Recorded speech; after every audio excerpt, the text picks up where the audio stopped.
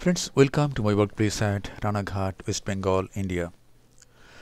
This is a very soft cataract, and the size of the Rhexis in this case is about 5 millimeter. The diameter of the Rhexis is about 5 millimeter.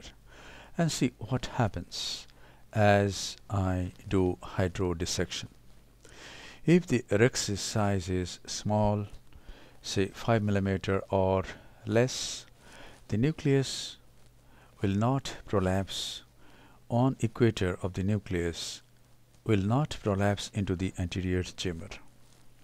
So we have to manage the nucleus which is in the capsular bag. And now see what happens if we try to hold this nucleus and divide the nucleus by direct jaw. See what happens as I try to hold this nucleus with vacuum. Here it goes. As I try to hold the nucleus, I just eat off the material. See it in slow motion again. The tip is introduced into the anterior chamber. Some superficial cortical lens matter is removed, and then the handpiece is turned so that the bevel of the tip of the phaco is towards the cornea now, and now the tip is buried into the lens mass just in front of the main incision.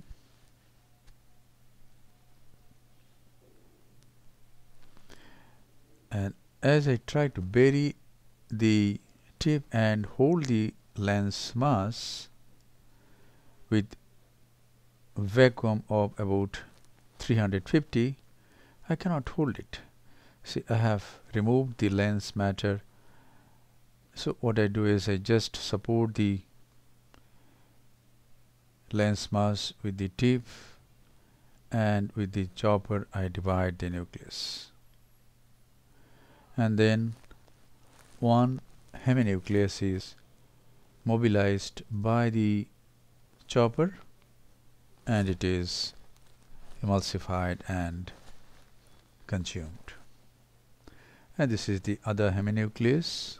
Since there is some space now, it comes with just by fluid flow, and I could divide it by the chopper. Now this thick epinucleus should not be removed in this way. There is a risk of catching the posterior capsule if we do this. We should do hydro again and tent it off, bring it at the central part, and then we can remove it by phaco or by irrigation aspiration.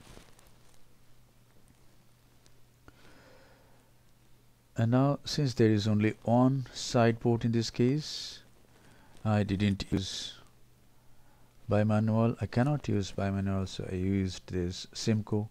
We can also use coaxial irrigation aspiration. And now see what happens as I try to remove the cortex from the superior aspect. I cannot get to the cortex easily, so I am taking help of some visco, making a gap between the anterior aspect and the posterior aspect of the cortex.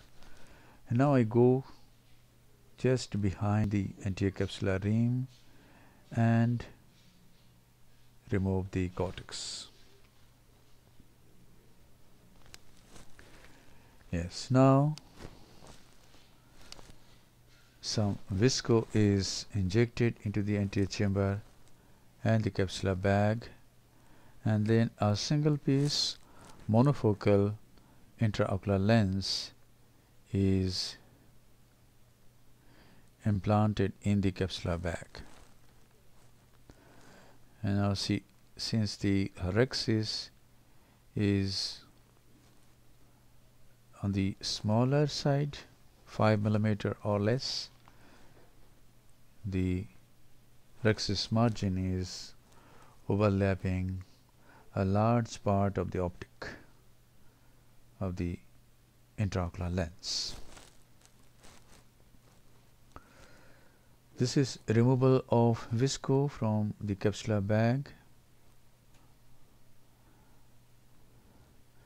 The visco that, if it is used for implantation of intraocular lens, should be removed thoroughly.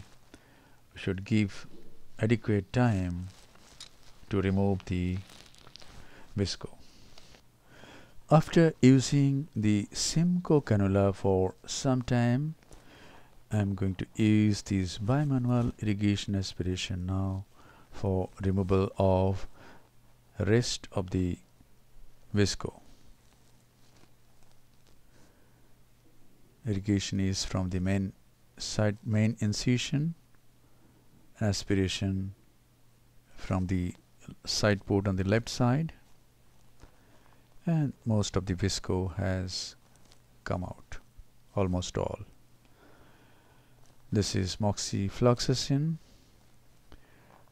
Now corneal stroma on either side of the side port is nicely hydrated so that this side port closes.